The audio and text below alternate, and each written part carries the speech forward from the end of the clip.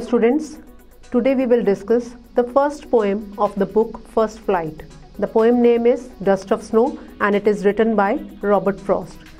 This is a very small and short poem, but it has a deeper meaning. So poet tells us that sometimes some small and insignificant events or incidents can also bring big changes in our lives.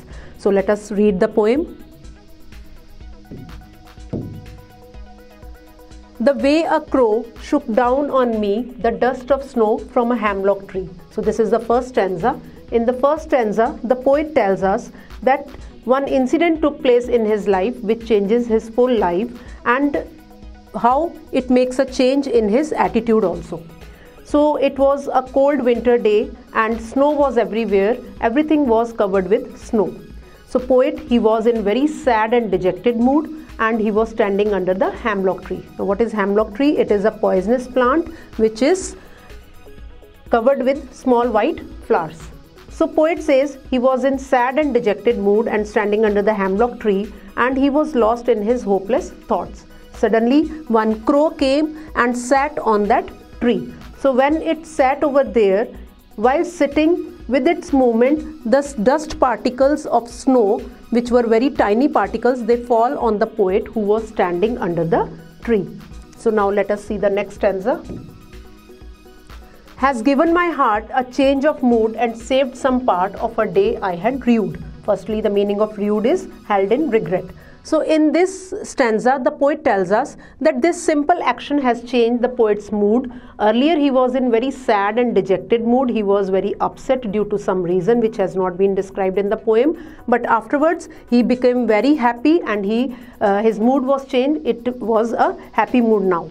So after that, he realized that he has wasted some part. He has wasted some part of his day due to his sadness and due to his dejected mood. So afterwards he realized when he got happy that now his mood has been changed and he can use the remaining part of the day in some useful activity. So in this poem we have seen now satisfaction, it takes the place of regression, that is regret. So in this poem, one more thing poet makes us clear that the crow, which is normally taken to be as the bad omen, it is taken as the evil omen, and that are the superstitions, and hemlock tree, which is also a poisonous tree. So here in this poem, poet has used both these things to change his mood. So both these things which are inauspicious things normally considered by the people, but here in this poem, both the things, they have brought a great change in his life. So this is a very short and simple poem, but it has a deeper meaning. So let us do the poetic devices. First is rhyme scheme. Now what is rhyme scheme? When the last words of the poem, they give us same sound, that is called rhyme scheme. They are rhyming with each other. For example, we can see first is crow is there. So we will give it as A, and afterwards next letter is me, but it is not rhyming with the crow. So with for me we will write B. Now next word is snow, which is rhyming with the crow, so we will give it A. Now next is tree, it is rhyming with me, so we will write here B. So first stanza, the rhyme scheme has become A, B, A, B. And in the next stanza, again afterwards we will see, if we combinedly we go, then we will move on to the next alphabet, that is heart. Then heart is not rhyming with any of the words, so we will make it C. Then is mood, again it is not rhyming with anything, so we will write it D. And then part is rhyming with heart, so we will write it C. And rude, it is rhyming with the mood, so we will give it D. So now second stanza, it becomes C, D, C, D. So this is the rhyme scheme.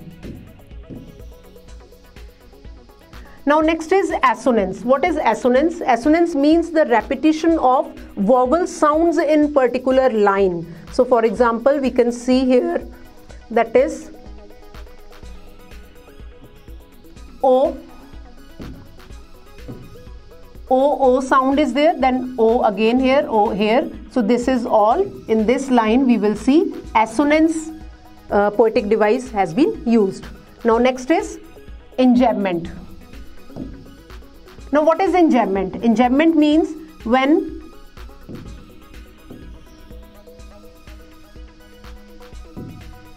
when one line moves on to the next line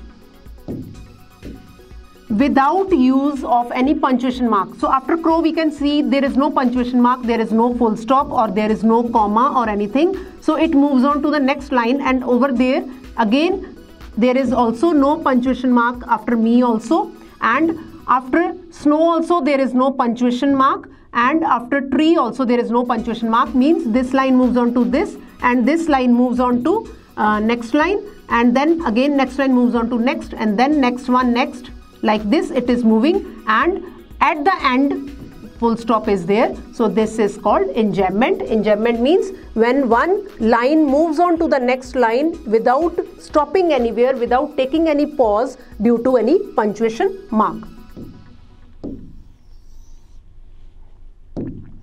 Next we have alliteration. So in alliteration, it is the repetition of the same sound in a particular line. For example, we can see here H letter, H sound has been repeated, has given my heart. So this is H, over here also H. The her sound has been repeated, so this is known as alliteration. Next is consonants. Consonants means again repetition of consonant sounds in a particular line. For example, it can be in the middle, beginning, or in the end also. So here we can see D, D, D. So D sound has been repeated. So this is called consonants. Now next is imagery.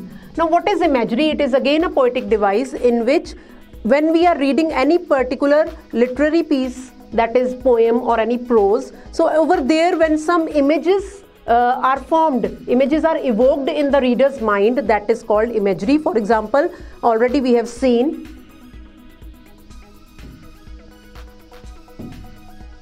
here while reading this poem, we this crow or the hemlock tree, it comes to our mind, so that is called imagery.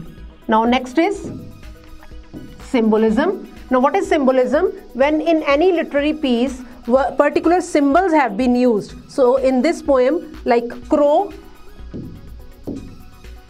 dust of snow, and hemlock tree, these three symbols have been used. So why these symbols are used? To make the poem or the literary piece more interesting and more clear to understand for the readers. So I hope you would understand this poem. Thank you very much.